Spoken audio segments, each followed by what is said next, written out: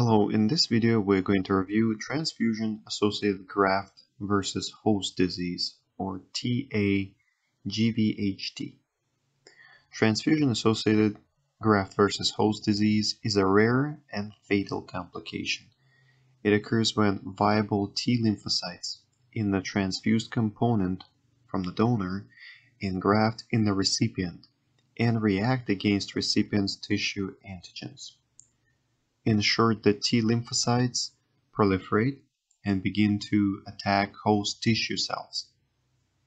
Symptoms typically occur 8 to 10 days after the transfusion and include maculopapular rash, fever, enterocolitis with watery diarrhea, elevated hepatic function test, and pancytopenia.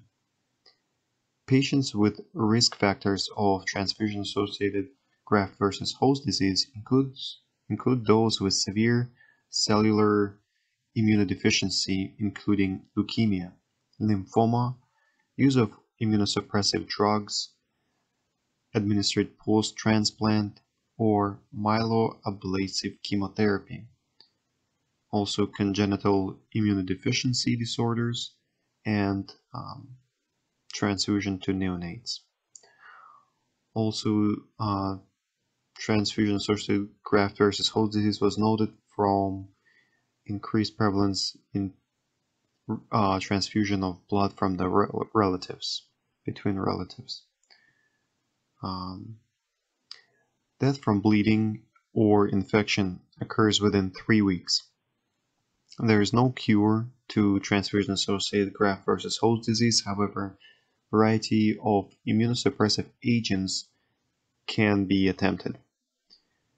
So in order to prevent gamma irradiation of the cellular components is the only way to prevent transfusion-associated graft versus host disease.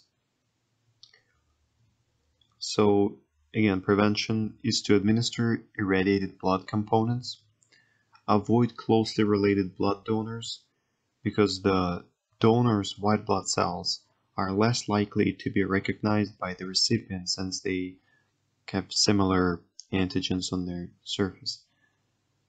However, the donor's white blood cells will still attack the recipient's tissues will have the different antigens.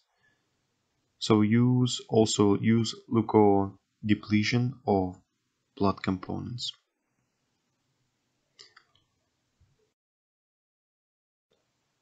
So you have just made it to the end of the video. If you found the video useful, please click that like button. I hope you enjoyed it. Thank you for watching, and I wish you great success.